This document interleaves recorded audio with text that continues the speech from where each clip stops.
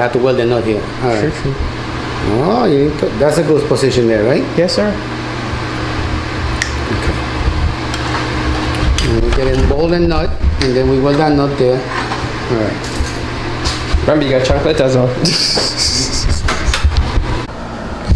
Hello, everybody. So, this is a little recap of what happened. Thanks to the guy you see that was welding, Papo, we got everything set up. The fuel pump is inside the fuel cell. Made a little bracket that mounts the fuel pump along with the OEM fuel leveling system, so that should be able to have the correct reading on the tank. If I have to put some resistor in line, we'll do that, but so far yeah, something that's compatible with the OEM gauge, so that should be really helpful. So I'm just going to take it out a little bit and show you what the finished product looks like. This is the idea we came up with.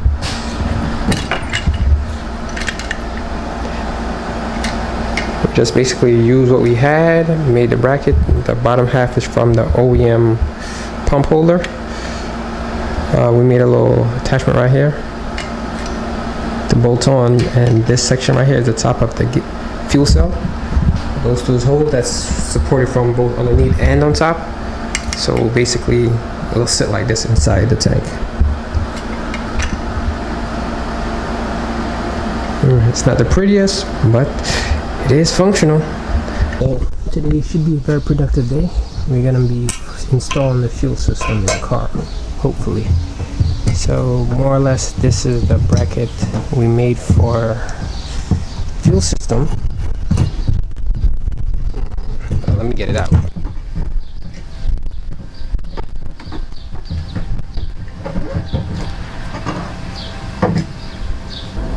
Yeah, so basically this is the whole fuel system. Just gotta put it in.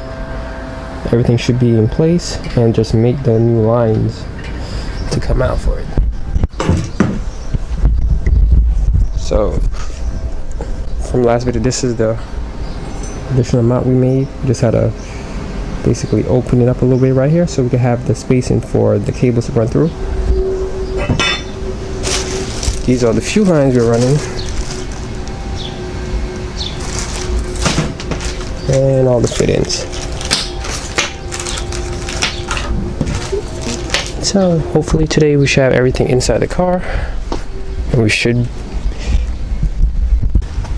So after a little while, we basically have this in. So the shifter bracket cables are all in. I installed the mount so I can make sure I had enough clearance for wherever I'm putting the fuel filter. So far this is where everything sits. Nice little slat goes right in between it. Just gotta cut this off or pry this open to take that off, or even put it on. I don't know, we'll figure that out. But that's it. So far it's coming together well.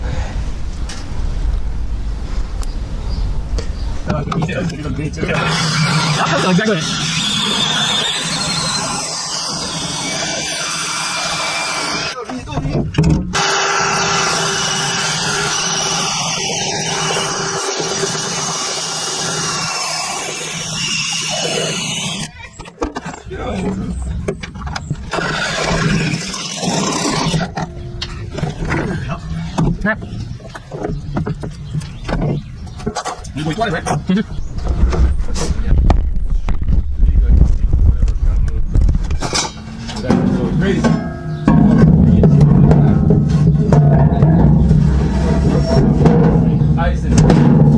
guy just turn it, twist it up. When the guy twist it up like this, big.